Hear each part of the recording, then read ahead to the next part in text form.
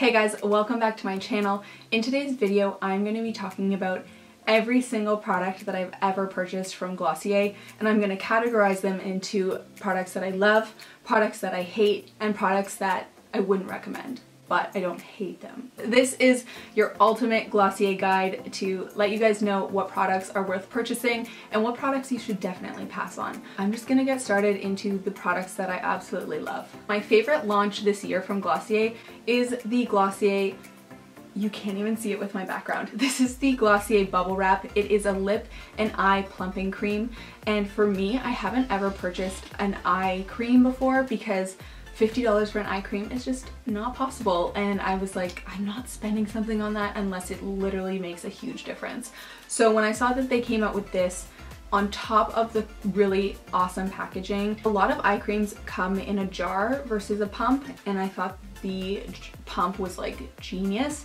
I actually put a pump or maybe even two into my moisturizer, and it makes the biggest difference. It makes my skin look so plump and hydrated. I have been loving Balm.com's ever since my first purchase from them, I think was a Balm.com. They have a whole bunch of different flavors from them and scents, and this one actually has a little flecks of glitter and it smells like cake. And this is probably my all-time favorite Glossier Balm.com. I'm pretty sure out of all the scents.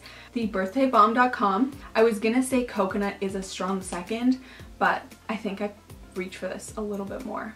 My next favorite from Glossier is their lip gloss.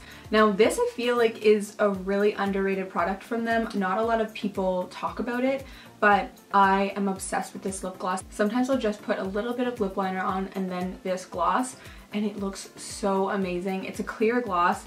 It has a little bit of a tinted pink to it, but you can't really see it because it's just on your lips. It makes your lips look so juicy. It's also really moisturizing, which is very rare for a lip gloss. It doesn't have that crustiness, like that white residue. I don't know what it is, but it's disgusting. And this does not do that at all. I'm obsessed with this gloss. Okay, the next product that I really love from Glossier is their solution. Everything is fading into my background because my background is pink. Anyway, so this product is probably one of my top faves from them. I haven't used it recently because I took a break from exfoliating my face, but it has a pump on the top and it absolutely saved my skin.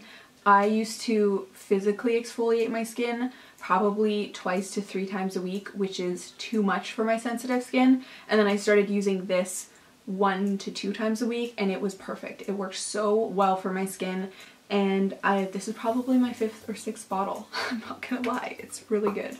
And anyone who ever has acne problems, I always recommend that product to them.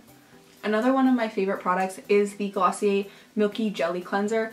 I love the formula of this and how I just love the texture. It feels so nice. It removes my makeup all in one. And a lot of people say that it doesn't remove their makeup, but if you're wearing just a light layer of makeup and nothing like no eyeliner or anything like that, then this will definitely remove it. And I got the little bottle because I love it for traveling. Okay, now this was another product that I love that actually surprised me a lot.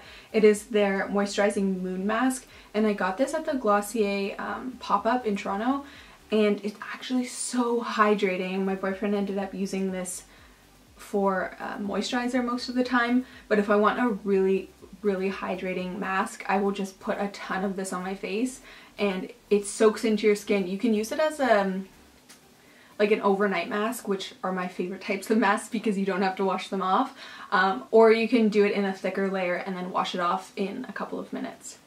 Another one of my favorite products is the Glossier Lash Slick. This is my all-time favorite mascara because it's super light and super airy on the lashes. It doesn't weigh them down, and it keeps a really nice curl. And so I wear this on days that I'm not wearing makeup. On days that I'm wearing a lot of makeup, I will pile a couple of layers on, but this is my all-time favorite mascara. Another product that I've repurchased probably 10 times already is the Glossier Boy Brow in brown, and my brows just look so good with this because it makes them look fuller, it makes them look tamed. I love the brown because it also tints them really nicely and fills them in. Definitely recommend getting a boy brow. And my last favorite is the Glossier Cloud Paint in Storm, and especially in Storm because I have Beam and Puff, but I love this one the most, and I will only use the other two if I'm mixing it with Storm So I highly recommend getting this, and all you guys on Instagram actually suggested Storm. I did a poll of all of them and Storm won, so really love this product. If you guys want a more in-depth video on the Glossier Cloud Paint, then I will link the video to that up here. Now I'm going to get into the Glossier disappointments, which I'm sure a lot of you guys, this is why you're watching this video. I always talk really highly of Glossier, I'm not gonna lie. I talk mostly about their products that I really love, but there are a lot that I don't love, so I'm going to be talking about those right now. Starting with the Glossier Balm.com in Mango. The formula in the Balm.coms changes based on the scent, and I've noticed that because I have so many scents. The Mango is by far my least favorite because it is not thick at all. It's not the classic thick consistency. It's a lot more runny and the scent is too strong for me, which is so sad. I wanted to love it. Another one of my disappointments was the Wowder.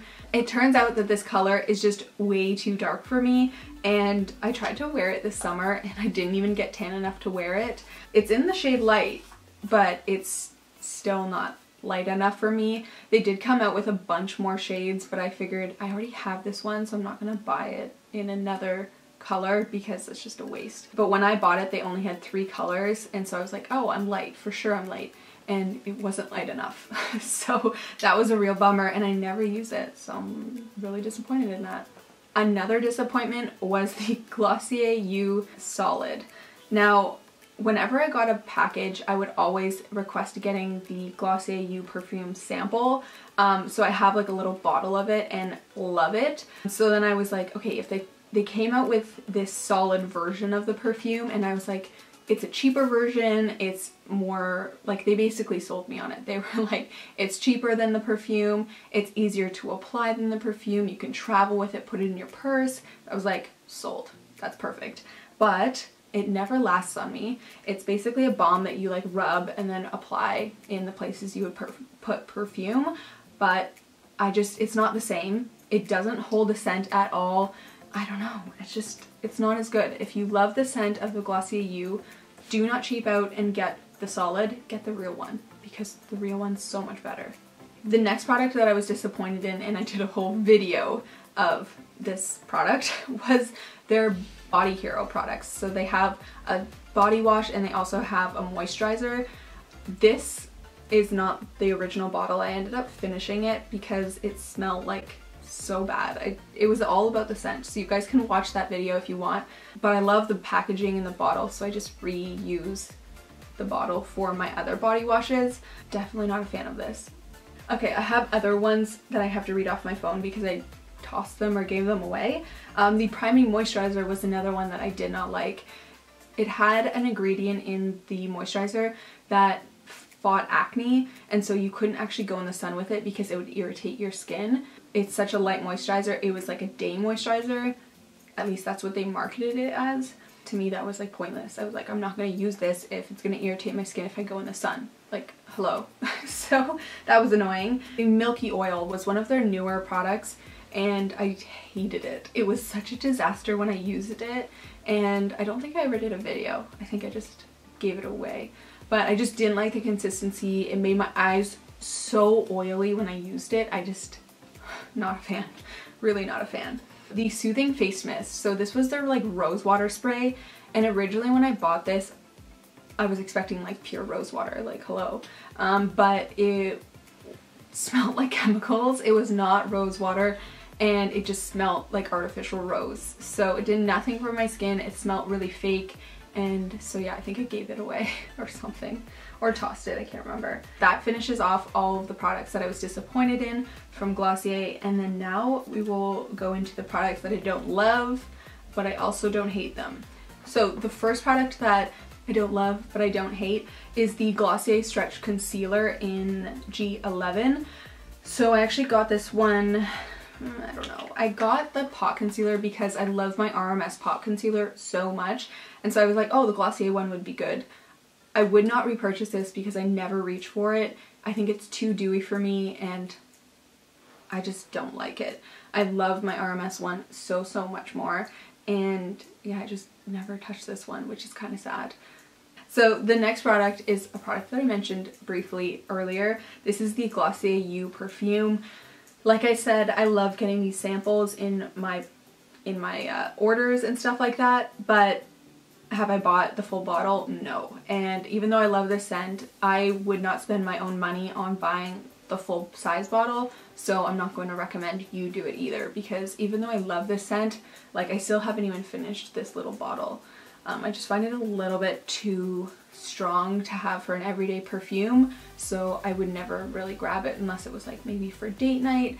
So if I'm not going to use my money on it, I'm not going to recommend it to you guys. So yeah, there you go. That is the very last product of this video. I went through every single one of my products that I have tried from Glossier, and I categorized them into ones that I love, ones that I hate, and ones that I don't love but don't hate. So thank you guys so much for watching this video. If you guys enjoyed it, then don't forget to hit the like button and subscribe. Yeah, if you guys have any questions more in depth, like, this was a really quick video. I basically reviewed like all of these products in like 2 minutes. So if you guys want more in depth on like why I didn't like it or like what I loved about it, then let me know in the comments and I'll kind of give you more information. But I wanted to get through all of these products for you guys in one video so that you guys could make your decisions and figure out what you want to get and what you don't want to get. So thank you guys so much for watching this video, and I will see you in my next one. Bye guys.